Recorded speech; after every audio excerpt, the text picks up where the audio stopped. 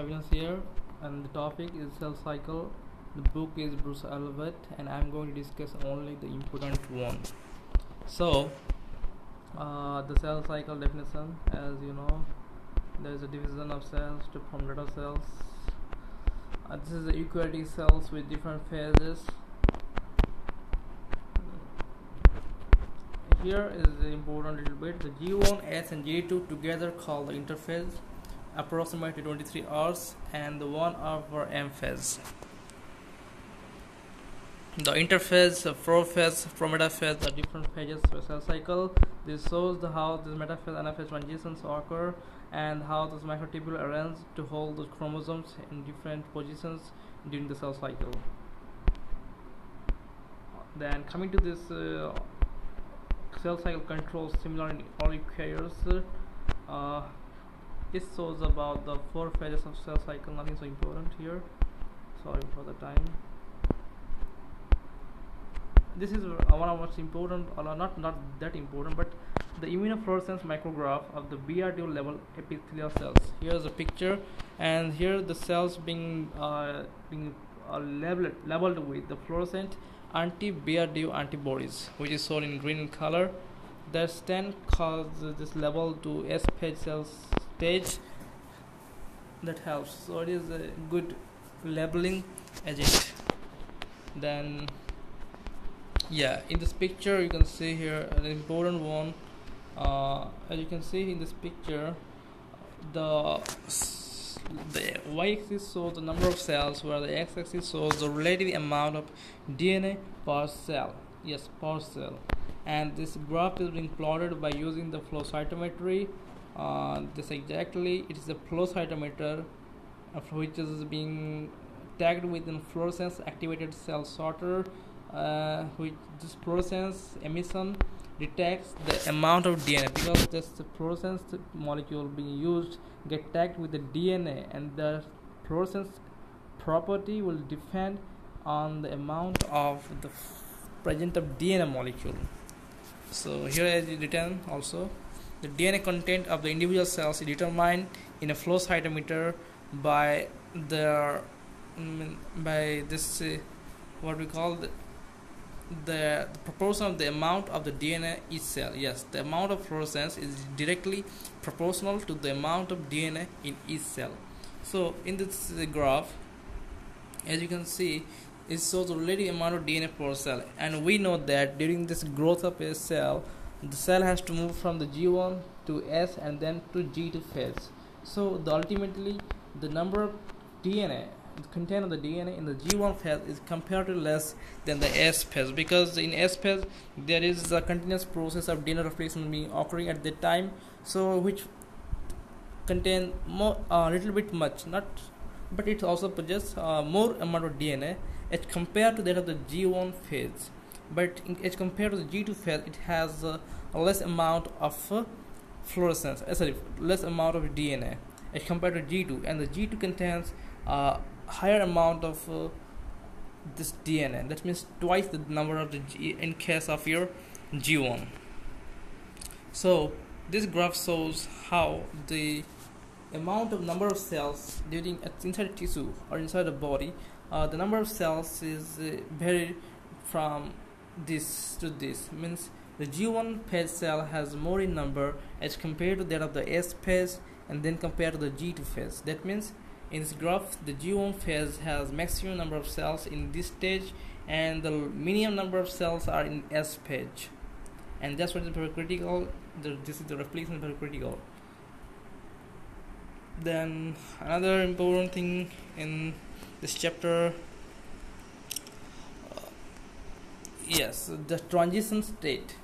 This is the 3 major regulatory transitions which regulate the shifting of the cell cycle from one cell stage to another cell stage or phase.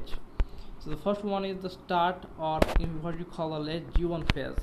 That is where the cell has to decide whether it has to undergo division or not, and this will be regulated by various different kinds of stress factor, and also like some growth hormones, like which could be also stimulated, otherwise will be stopped this cell cycle.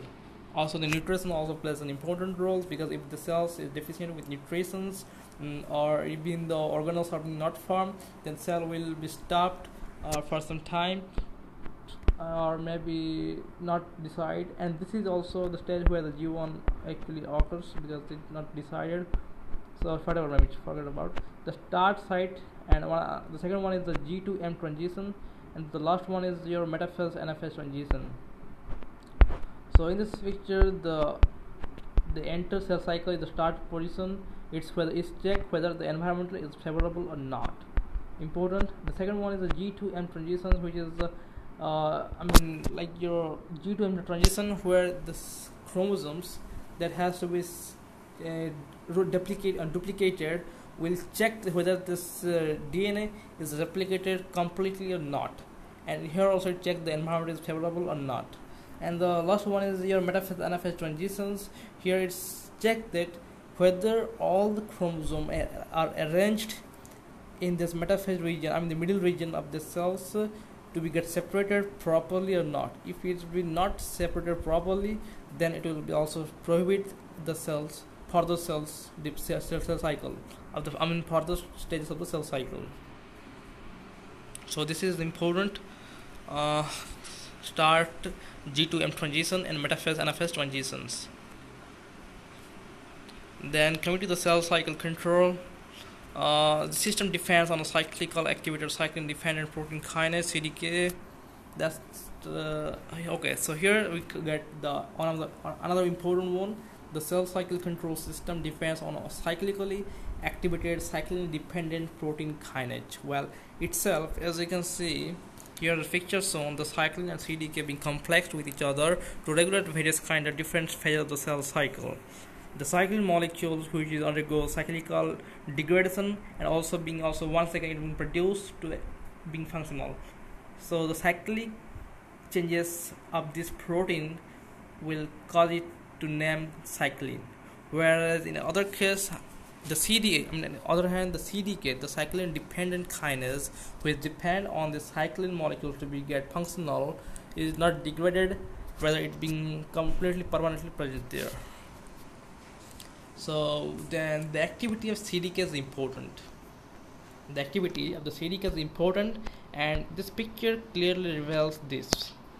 As you can see here, the G1S, G2, G2M transitions, the metaphase transitions, this different region of the cell cycle being regulated by this activation of this enzyme, because this enzyme will ultimately phosphorylate. The enzymes we need to get phosphorylated to proceed the different cell stage or cell cycle stages. So in this first one, you can see that there is G1S CDK complex, which regulates the start of G1 phase, which means when the cell acquire all the nutrients, a sufficient amount of energy, and it will be ready to replication and division of cells. At that point, that means the what we call the G1 transition state, which begins from the late G1 stage. At that region, the G1S CDK cause this has a very important role. Then coming to this S-CDK and cyclin, here it actually initiates the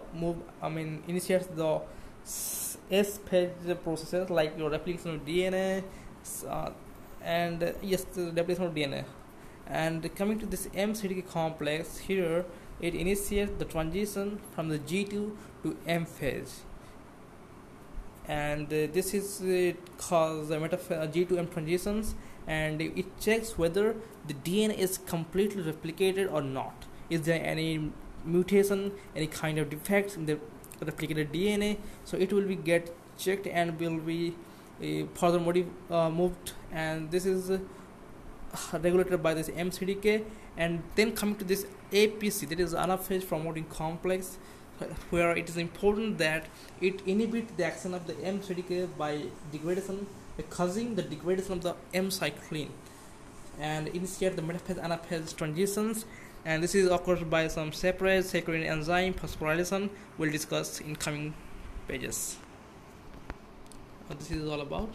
So next important is this. This is the picture of this picture is very important because it shows the major cycling and the CDK of the vertebrates and building east. The vertebrates and the building east is being shown here. Is you can see that the G1 CDK and how this related with the other cycling and in how this which stage of the cell cycle that means. Sorry for the disturbance. So it is a cyclin CDK complex. It is cyclin. It is the CDK partner. It's not just important. This only this two is important, not that one. Okay, we'll discuss it this coming slide. But this is G1 CDK cyclin D, G1S CDK cyclin E, S CDK cyclin A, M CDK cyclin B. So this is the cyclin D complex, important, whatever. Forget about this. Now coming to this regulation of that CDK enzyme. Yes, the CDK, which is the enzyme, is not activated always. Even though it bind with that of the cyclin, this complex still is non-functional or little bit functional. To make it completely fully functional, we need some other enzyme to activate this complex, and there is also some protein which regulate by deactivating this complex activity. So coming to this here, you can see there is a CAK. It is the CDK activating enzyme. This enzyme, what it activate this cyclin CDK complex by phosphorylating the CDK. Some region, mostly like serine, I think so. So where it phosphorylate and activate this CDK enzyme to be fully activated, because here it shows the partially activated and here it shows the fully activated, and this conversion from partially to fully activation is done by the CDK activating kinase. Then coming to the CDK activity can be suppressed by the inhibitory phosphorylation, that is done by the CDK inhibitory protein, that is called CKI, CDK inhibitory proteins. So what it does actually, sorry for this one. The CDK inhibitor proteins example is your WEE1. Yes, WEE1, which inhibits the activity of CDK. And this cause I will better show in this picture. Here is the cyclin CDK complex being also phosphorylated, that is your fully activated.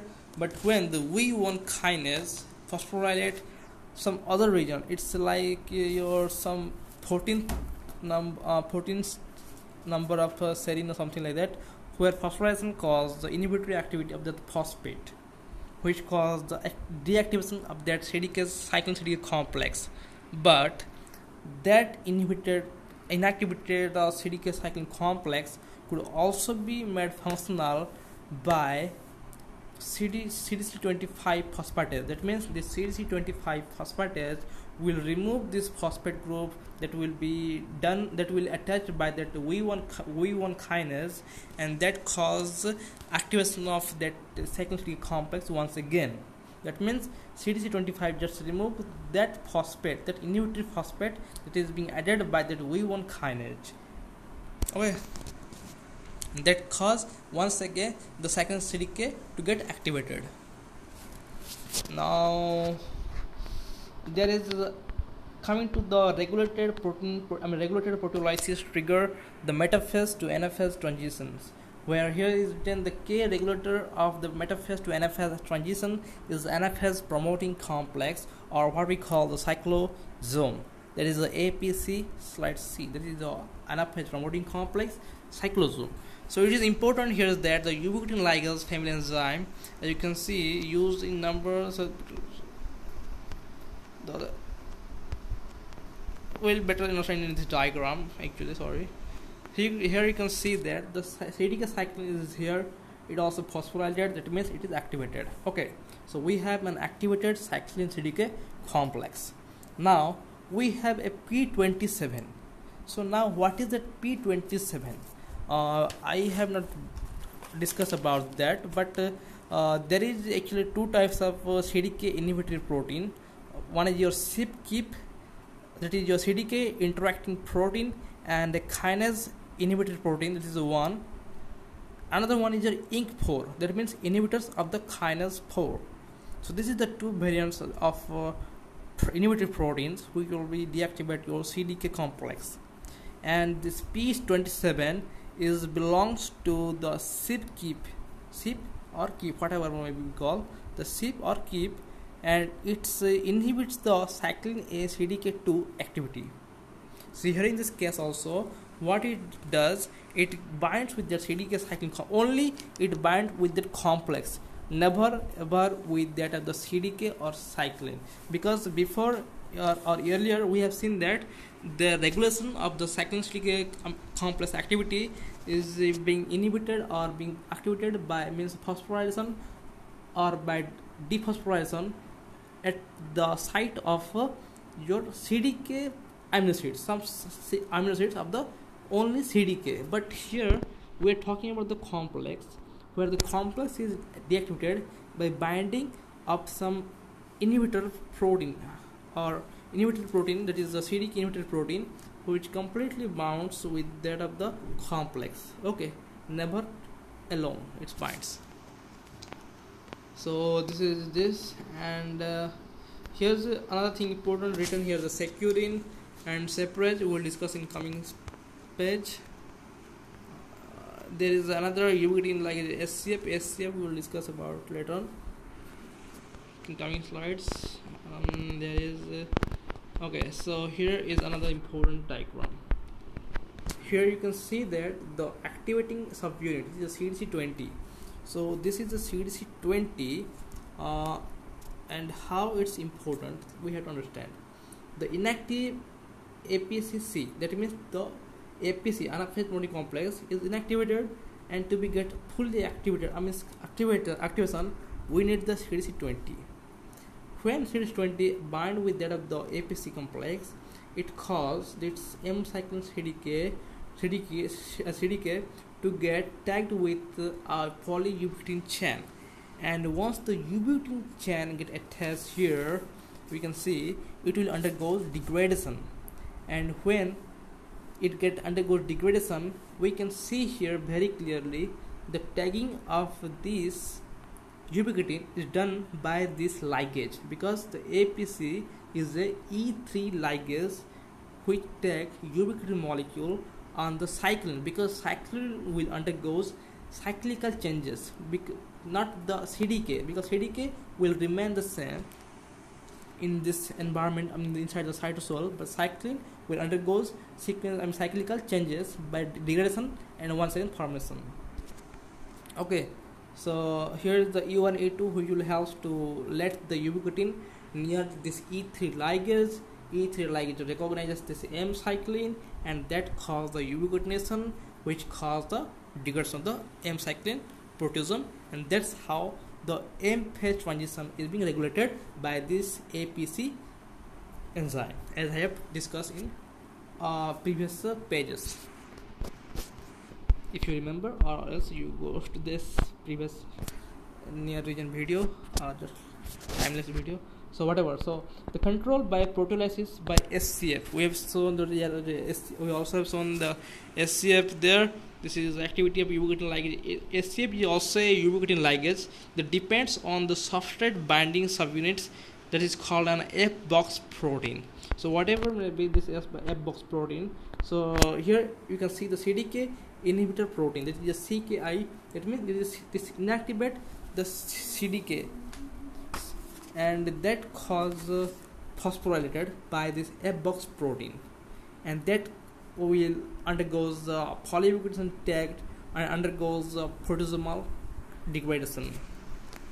So this is how the SCF is being used to control or regulate those CDK inhibitor proteins like your CYP and INK4, and thus regulate the and thus keep on functional those CDK cyclin complex, because here we can see the anaphase protein complex cause the degradation of the cyclin CDK complex, but here the SCF controls the activation of this, not activation, but it indirectly keeping those cyclin CDK complex to stay in active form by degrading those CDK inhibited proteins. Okay, because CDK never undergo proteolysis. I mean undergo proteolysis, but with that is other condition. Normal condition, cyclin undergoes changes by degradation, not CDK. Okay, CDK only undergoes dephosphorylation and phosphorylation, which is cause activation or inactivation. So here is the very important. Yes, it's very important. In a very brief also, you can take a screenshot if you want, or else you do if you have a book. But not all important, but few are important. The CDK activating enzyme activating the CDK V1 kinase. You just keep on reading. There is just, as I've told you, the protein kinase and the protein phosphatase that modify the CDK. Okay, so the CDK activating kinase, that is the CAK, that activating the sites of CDK, as I told. Then V1 kinase that cause the phosphorylation, that cause the inactivation of that CDK. The CD25, it removes that phosphate being added by the V1 kinase and makes it also once again functional. Then the CDK inhibitor proteins like your P27, P21, P16, that also suppress the CDK. Okay, then your ubiquitin ligase and their activators. This is the E3 ubiquitin ligase like APC, CDC20, SCF. So these are the ubiquitin, your ligase which cause the activation or deactivation by making a tagging with the ubiquitin and cause the degradation of that. Here the CDC20, the APC activating subunits in the cell trigger the initial activation of APCC at metaphase to anaphase transitions stimulated by the MCDK activity.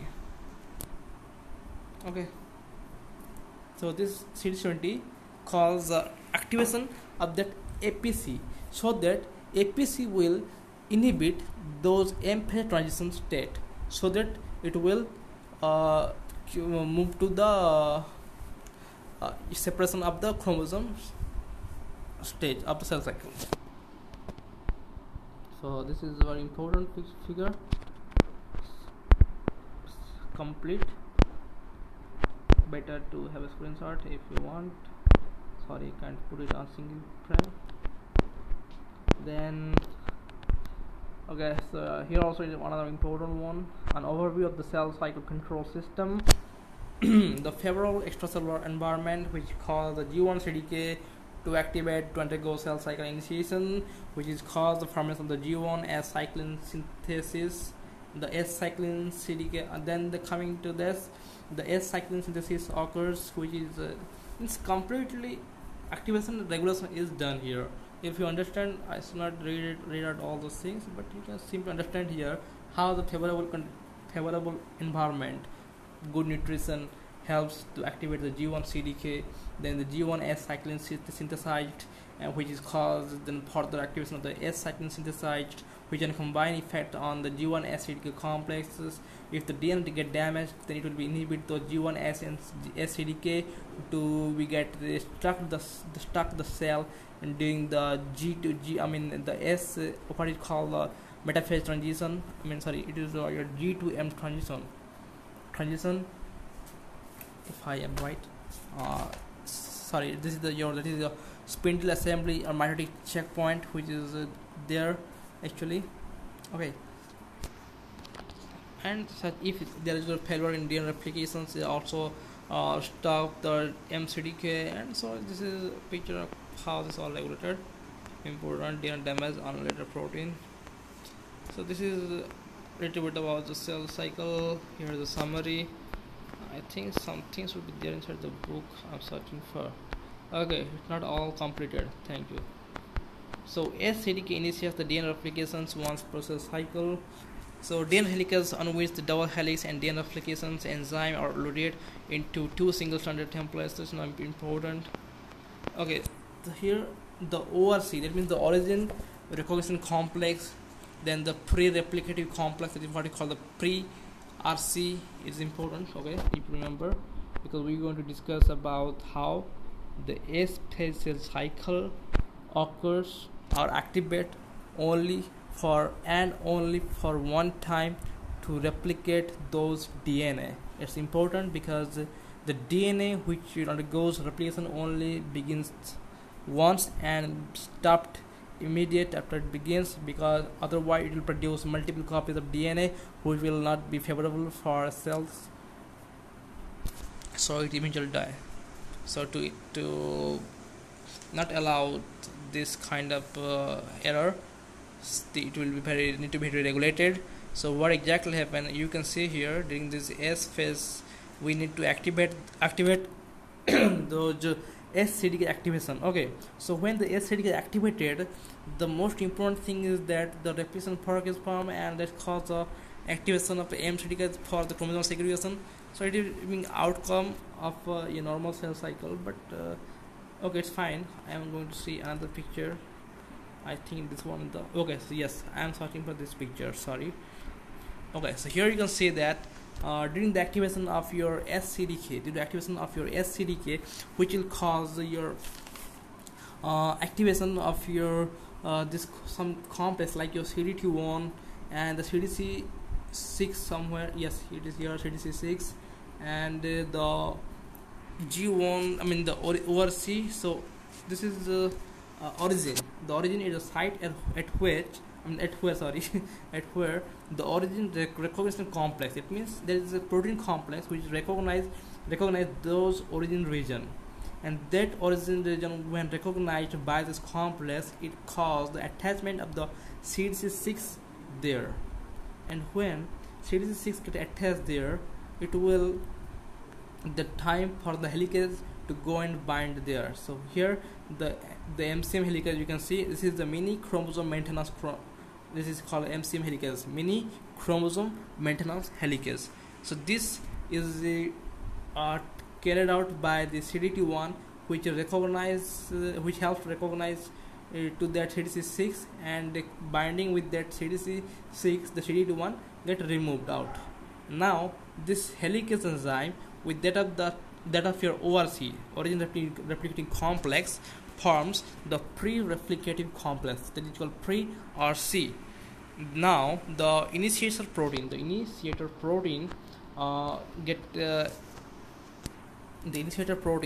which will activate, which will undergoes this initiation process, and here you can see the different inactivation and activation of some other protein. Like here the SCDK causes the initiator protein to get activated. That's called the requirement DNA polymerase enzyme, which will lead to the activation of different kinds of enzymes which will be required during the replication of the DNA. Here also you can see the inactivation of some ORC, CDC6 and CDT1 also, that will cause, this is very important because inactivation of this ORC, CDC6 and CDT1 that cause one-time replication of the DNA. So this inactivation of these three things is very important. Otherwise the DNA will replicate multiple times at that region, and that will not required at all. So this is enzymes which will cause phosphorylation, activation of different enzymes. Helicase opens, replicates the DNA into two different segments. That's very important. Now another one is important here is the, as I've told you, the function of another function of APC, anaphase protein complex, which will cause the separation of this SCC1 complex. As you can see here, the SCC1, which holds those ring structure which bound the chromosome to be get separated. Those chromosomes will not able to separate it because of that ring structure that will be locked by this SCC1, and so this SCC1 need to be get removed out. That means it need to be get degraded, and that will be done by the ubiquitin tagging. And who will not tag those ubiquitin? It's the function of that APC, anaphase protein complex, ligase enzyme, which will tag that ubiquitin molecules on that SCC1, another enzyme. In this picture, I think there is a picture also here. If not, sorry for that. This is not the picture I'm searching for. Okay, so forget about that. I am just saying you. Uh, Actually, here there's a protein, what we call the. I can't remember actually. So yes, there is a securin protein. Is there a securin protein here? I think no. So whatever, there is a securin protein which is a which is bound with enzyme what we call separase.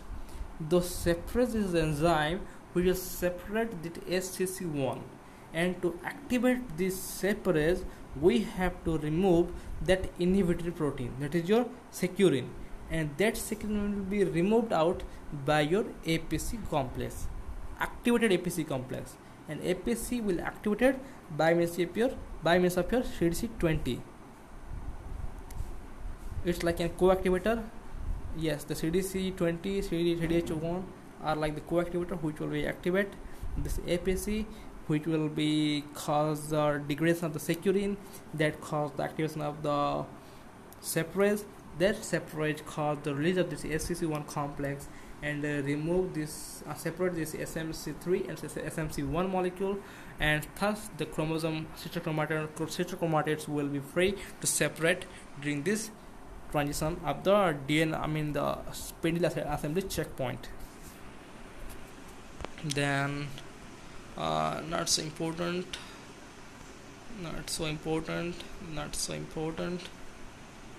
positive self this is important also a little bit. And anything else, let me check this out. Complete book, must I check?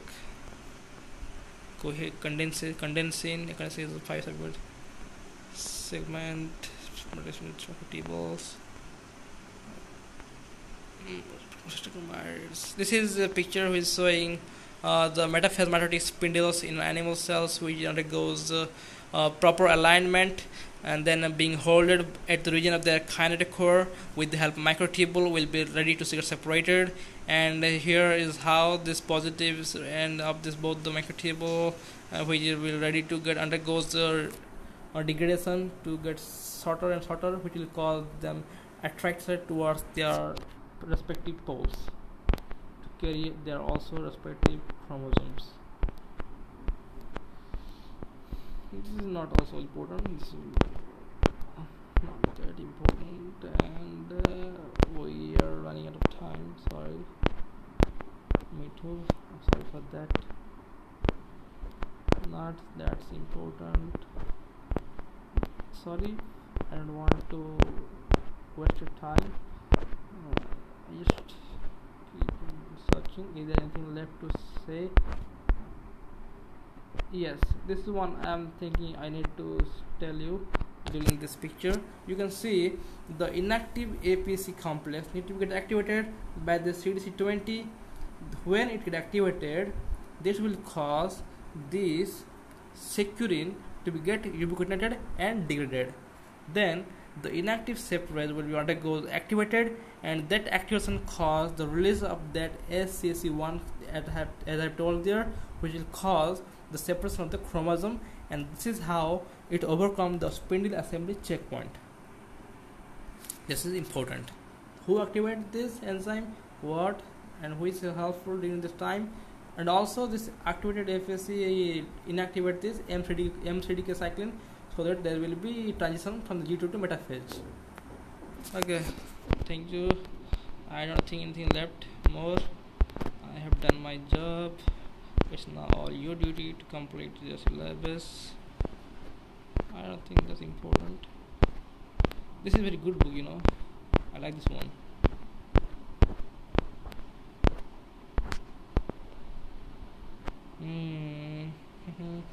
This is a graph being plotted. Important one, not that important, but it's a little bit scientific, how the graph shows their concentration with the, you can see their complete as I told, when the CDC20 bound with the FPC, it activation cause the inactivation of the M cyclin, and this is the graph also as shown here. And the CDH1, which is here, which will activate after the activation of the CDC20, which eventually activate the CDH1, which activate this and keeps on down or keeps on the M cycling level low in G1. So this is how the CDH1 and CDC20 is CDC20 are two important. These are also these two CDC20 and CDH1 also two homologous minority co-activators of the APC complex also. So this is important one. This is important, yes man. Editing. Anything left? I don't think. This is complete cell. Yes, this. Thank you very much. Thank you very much. It's 36-minute already video. Nothing left more. What is this? DNA. Okay, the DNA damage blocks and cell division. I will discuss in my next video. For that, thank you very much.